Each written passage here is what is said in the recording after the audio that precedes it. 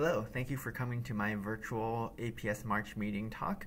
My name is Tom Wong from Creighton University, and I'll be talking about some work that came out last year in PRA on isolated vertices in continuous time quantum walks on dynamic graphs.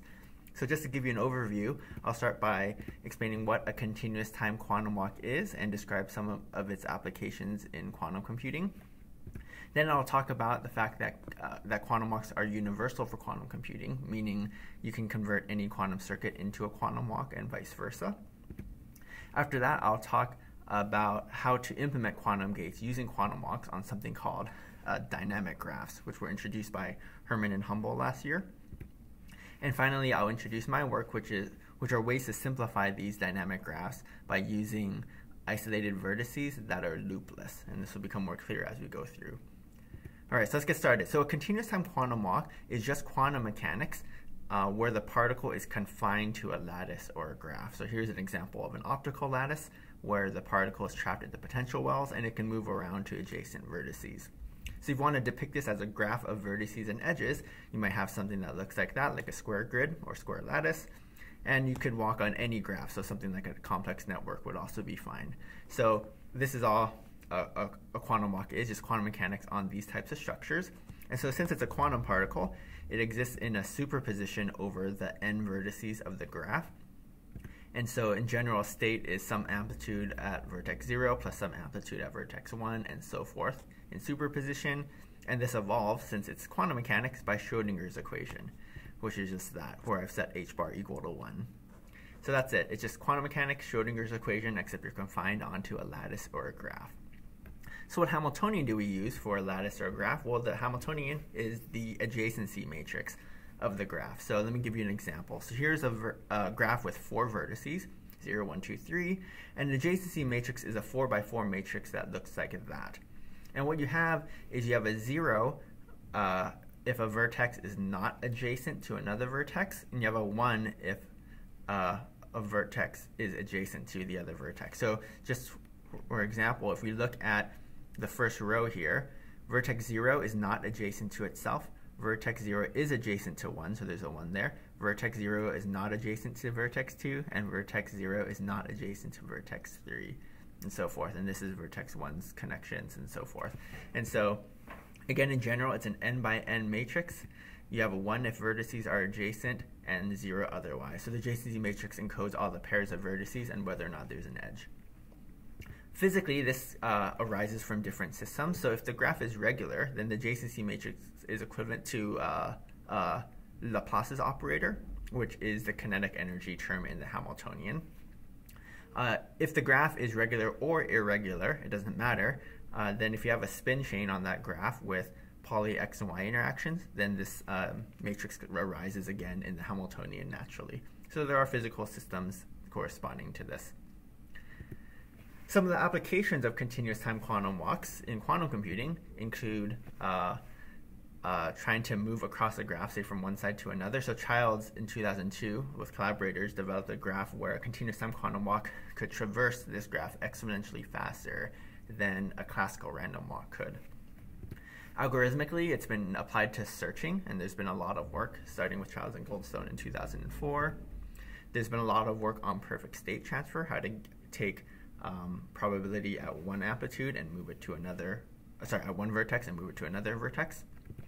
You can also evaluate Boolean formulas using continuous time quantum walks, and more recently there's been some work on image segmentation.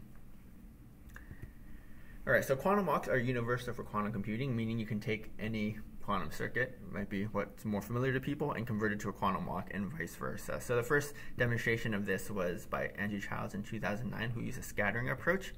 And you don't have to understand this graph, but the idea is the particle starts here on the left and it walks along this graph. And as it does that and it interacts with these different structures, you're able to implement quantum gates. So this particular picture is from Child's paper, and it's a Hadamard matrix on the second qubit, followed by a CNOT between those 2 qubits. So you don't have to understand this. The idea is just that you know that you can go from a quantum walk to quantum gates and so forth. Another way to do this by Underwood and Fader in 2010 was using a dual rail encoding. So again, here you have this graph that you walk on, And this graph actually changes with time. So you'll walk with some edges for some time, and then you'll switch and you'll walk with some different set of edges for another time. And this particular picture is the phase gate, or the square root of z gate. So you don't have to understand this again. It's just to show that there's a relationship between circuits and graphs.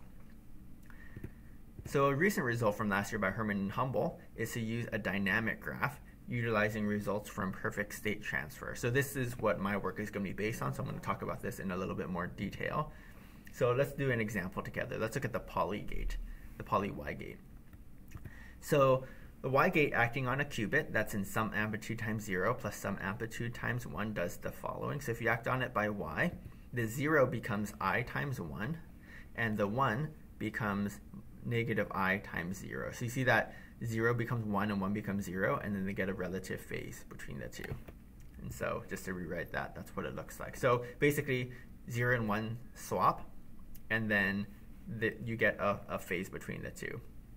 So Herman and Hummel gave the following dynamic graph that implements this. So here, treat 0, 0, 0 as 0, and 0, 0, 1 as 1. So here's 0 and 1, and they added some extra ancilla vertices.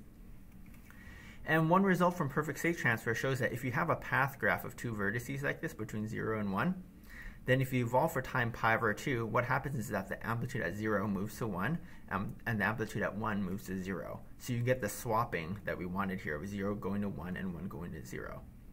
So that's how you swap the amplitudes. And then to get the relative phase between them that you want, what Herman and Humble did was they connected 0 in a cycle of length 4 like this, whereas 1 just has a self loop.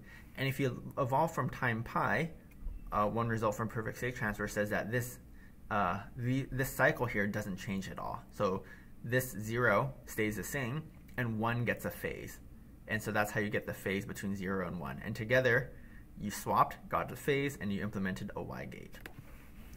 So one thing that I want to point out here is that all of the isolated vertices that are by themselves, they all have self loops.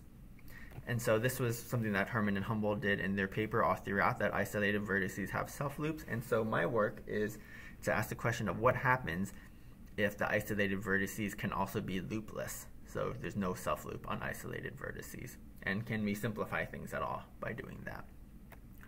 So let's go ahead and show how we can do that for the Pauli Y gate. So there's Herman and Humble's implementation. And so one thing I want to point out is that these ancillas were used in order to make this cycle so that 0 does not change while 1 does change by a phase. And so if we have an isolated vertex without a self loop, we can just make 0 isolated, then it won't change, and then 1 will change with the self loop. So what we'll get is the following. So we see that it's much simpler. We got rid of all of the ancilla vertices, and again, 0 and 1 swap amplitudes, and then 0 doesn't change while 1 gets a phase, and that together creates a Y gate. Similarly, we can do this with the other Pauli gates. So the X gate that Herman and Humble gave was already very simple, so there's no real improvement there, or no improvement at all. The Z gate, you do get an improvement. So here's Herman and Humble's implementation, and again, you see this cycle of length 4 that 0 is a part of, and this is to make it so that 0 doesn't change while you get a phase on 1. And so we can eliminate these ancillas by making 0 isolated and then 1 isolated with a self loop. So 1 evolves with a phase and 0 doesn't.